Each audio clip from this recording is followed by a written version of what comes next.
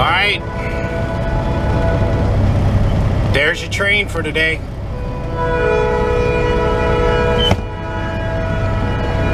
The little baby train.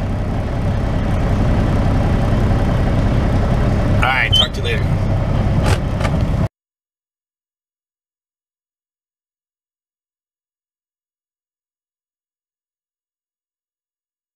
I'm in the sleeper. I had somebody ask how to change the little light bulbs in the overhead light in a Peterbilt sleeper, in the little overhead light. So I thought we'd start this morning with that. It's pretty simple, but if you don't know how to do it, he said, I can't figure out how to get the cover off. So I'm going to show you how to do it real quick. And the cover he's talking about is that cover right there. Now this fluorescent light is an aftermarket light that I put in. It's actually a 110 fluorescent light, but the light he's talking about is that light right there. So I've already loosened it up a little bit just for camera. I got this little special tool from Walmart, and a screwdriver will work too. But all you do is you take the screwdriver, you see a little notch right there, and there's one on the back side, there's one on all four sides. Just take the screwdriver, put it in there, and pry it around the edge there. Now I've already loosened this up, so you can pull it off, and you see how it just kind of snaps off, hopefully. I got it loose enough. There we go. I'm trying to do this one hand. So there is the light right there, and then it's just little push-in bulbs. Now this little fluorescent light, let me see. So this is just a fluorescent light that I bought at Walmart, and it's just double-sided sticky tape across the top up there, and then I got it plugged into my inverter. But so anyway, all right, that's how you change the light. I'm gonna put the cover back on. We need to get going. Yesterday was a good day. I'll tell you about that once we get going, so talk to you in a bit. All right, let's get going here. We got a long way to go. Tighten that up. Hey, sorry about that. And I use we because me and you, not because of there's somebody else in here. We loaded, yesterday we unloaded our panels. That went pretty good. And then we went and picked up a big piece of machinery. It weighed 20,000 pounds. It was a big press thing. And that only went 8 miles. I picked it up, literally drove it across the bridge and delivered it. That went really good. I called Katie. I said, let's see if we can get another one for today, because we got done with that about 2 o'clock. I said, let's see if we can get another one for today. So we got a load out of Gent, Kentucky. We got a load out of Gent, Kentucky yesterday. We loaded last night. Heading over here to St. Louis. Now it's got 2 drops in St. Louis. We got bars on. We weigh about 35,000 pounds, so we're not super heavy. But so we had a good day today. So we handled 3 shipments yesterday. We unloaded, reloaded, unloaded, and reloaded yesterday. So we had a good day yesterday. And I was wore out too. I actually spent the night at Mercer, and then woke up this morning and took off and came over here and stopped here real quick to get some breakfast and a cup of coffee. But that's what's going on. So we're gonna make our way over to St. Louis, and then we don't have a reload yet. I'm hoping to get skidded coils out of Granite City. They load late out of Granite City till about, I think it's 7 or 8 o'clock. So we're probably not going to get this unloaded, hopefully, till about 2 or 3 o'clock this afternoon. So if we get this unloaded in time and they have a Granite City coming right back to Louisville, that's what I'd like to do. That's what I'm hoping for. So we'll see. Alright, let's make our way to St. St. Louis. We got about, from right here, a little over 200 miles. I think that's about right. A little over 200 miles over to St. Louis to deliver. So, talk to you guys in a bit.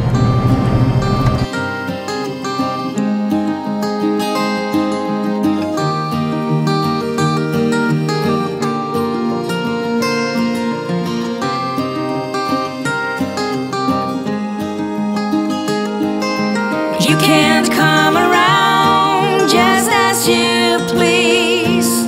Pretend to wear your heart on the sleeve, claiming to have found this inner peace. I just count the minutes till you leave, and you can't ride through town wearing your excuses on your head like a crown. You can't leave it be, 'cause I'm not your woman. This bird is free. You can play the hero, the gallant knight, on the widest stallion you can find. I just see a zero that's being light, one easily put out of mind. And you can drive through town wearing nothing but your fake smile, looking like a clown. You should leave it be, 'cause I'll never be your woman. This bird is free.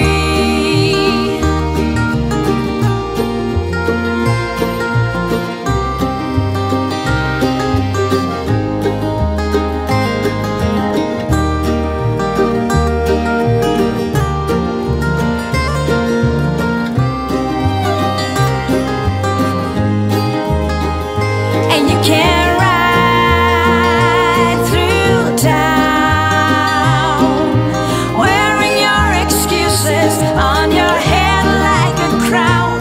You can beg and you can plead, but that don't mean nothing in this goddamn world to me. You should let it be, 'cause I'm not your woman. No, I'll never be your woman. This bird is free.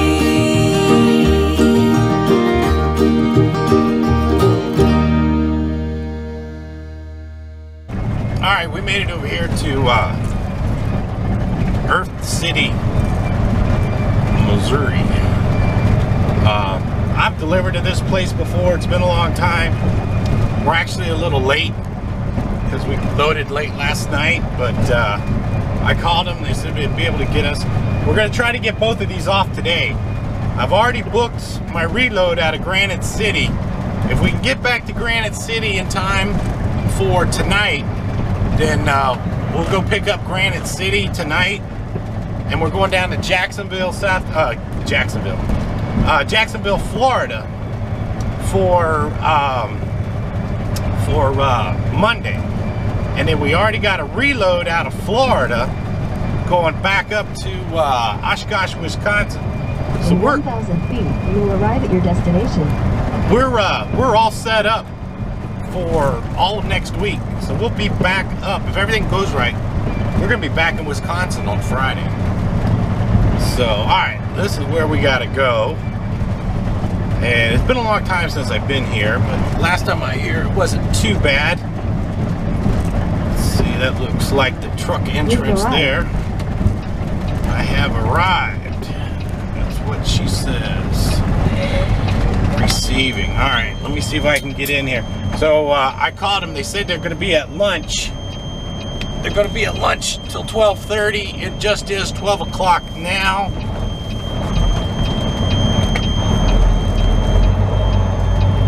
Oh, it's a tight squeeze. It just is 12 o'clock now. So we're going to get untarped. We only got about 10 bundles.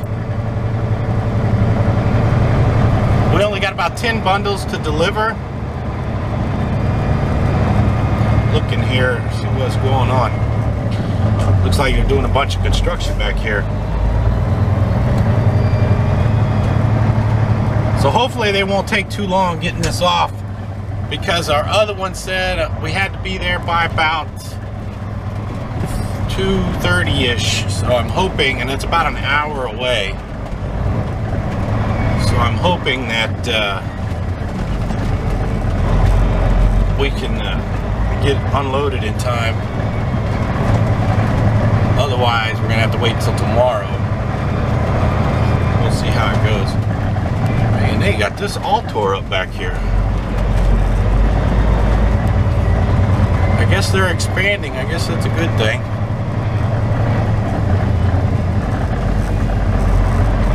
I guess that's a good thing. Let's see here.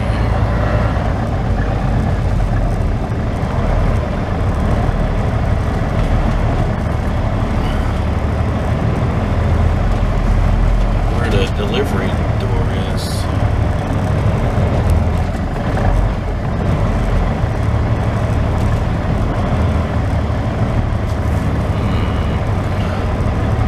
If it's that door down there, or if it's that door right there.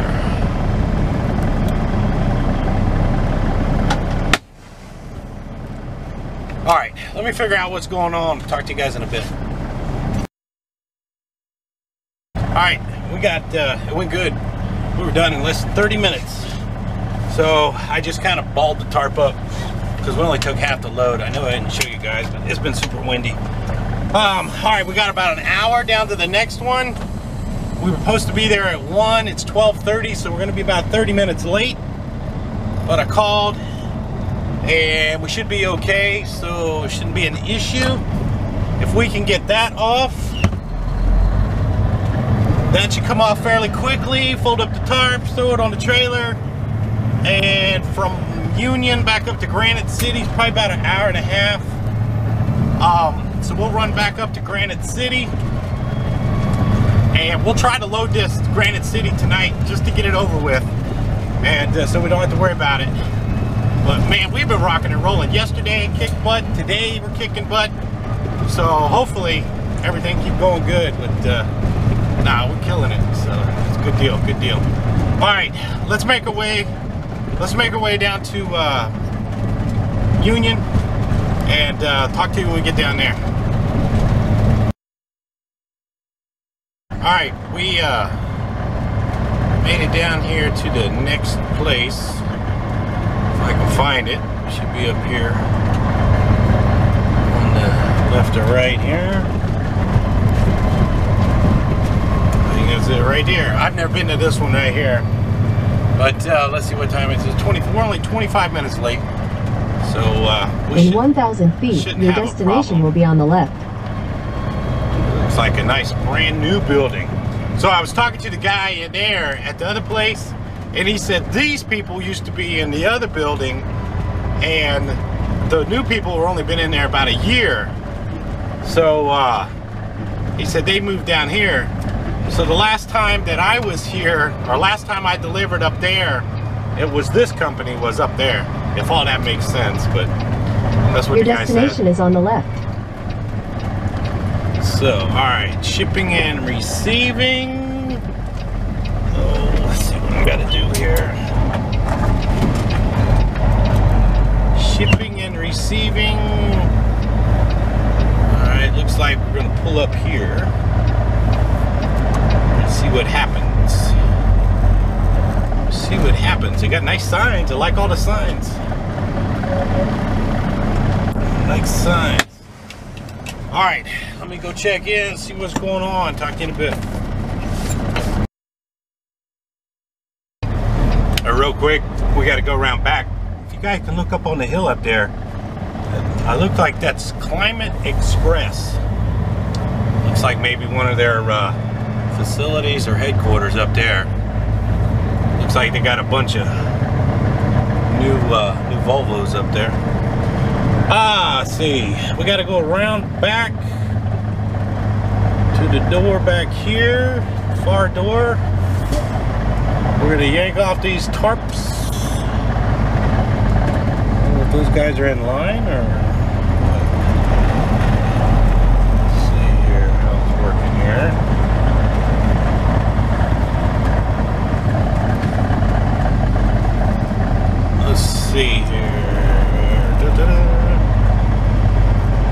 see if those trucks are in line or if they just pulled to the side. Looks like they are just pulled to the side.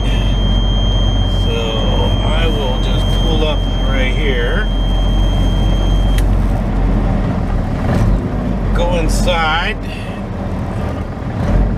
and check in real quick. See what I gotta do. Alright, hang on, let's go get empty and I'll talk to you in a bit. Alright, it's the end of the day. Finishing up the last load here. We got some skidded coils. So you can see them right there. I'm just finishing up now, tarping. But I need to get a new strap. I need a 2-inch strap because I've used up all mine. These are the plastic edge protectors from the insulated panels we had. We got almost 24 of them, so we did good. But anyway, I wanted to show you this little trick real quick. Let me set you guys up so you can see me. I hope you can hear me. So we're gonna get a 2-inch strap. When you buy these straps new, here, I'm gonna have to show you this, hang on. When you buy these straps new, I always like to drop my strap down and flip it up over the rub rail. And if you see the hooks backwards, and the reason I do that, see, just like this one here, the reason I do that is if this strap should come loose, it won't fall off the rail.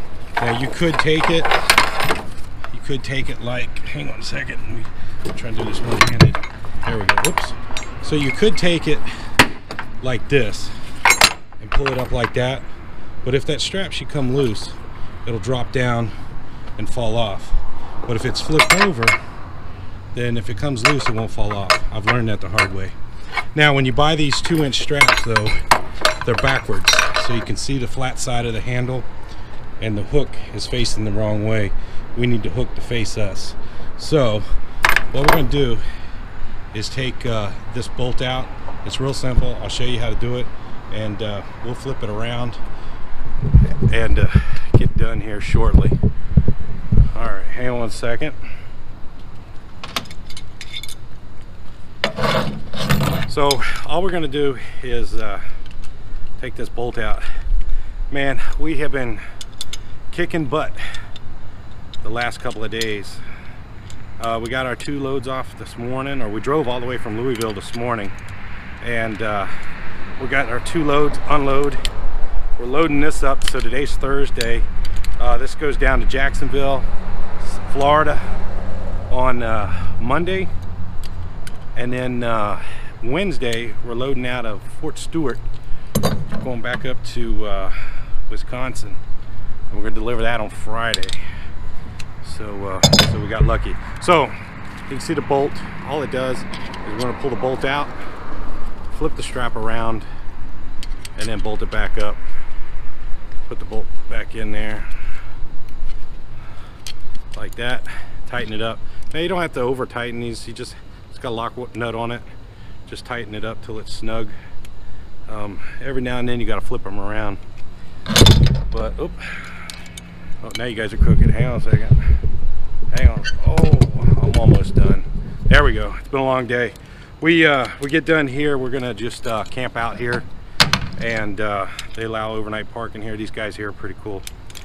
They allow overnight parking, so we're just gonna stay here tonight and then head on down tomorrow. They're calling for snow here tomorrow. I don't know, but calling for snow. So all right, let me put the last little bit together here on this tarp, and we'll be done, and I'll talk to you guys in a bit. All right, here's our load. I don't know if you guys can see much, but that's our load there. Oh, there we go. I'll turn it up. That's better. Tarp job, skidded coils. We'll look at it better tomorrow. But here's these plastic edge protectors I was talking about. Now I'll take the wood off of them, so the wood's just screwed on there. But I got 24 of these things, so that's pretty good at about $3 a piece. So made out pretty good. Oh man. All right, let's get back up in the truck. See all the mud on the ground there. Hang on one second. All right, oh, that'll be it for today. We've had a good week, really good 3 days actually.